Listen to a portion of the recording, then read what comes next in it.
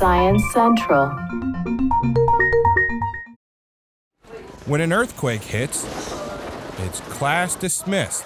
But a growing network of computers turned quake detectors may give scientists a better than ever look at earthquakes.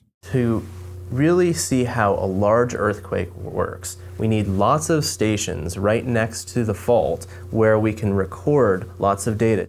Stanford University's Jesse Lawrence and other researchers established the Quake Catcher network.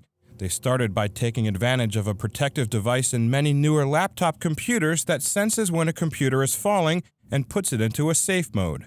As he explained at an annual meeting of the American Geophysical Union, people can sign up to monitor earthquakes in their area.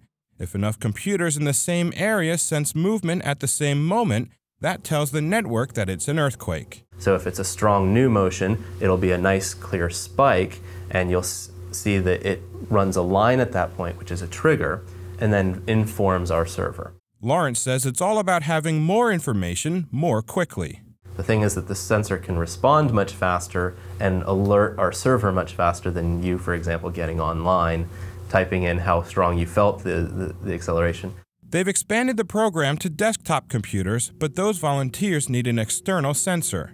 The network, which was originally designed to primarily monitor California quakes, has gone international, with volunteers as far away as Asia. Brad Closa, Science Central News.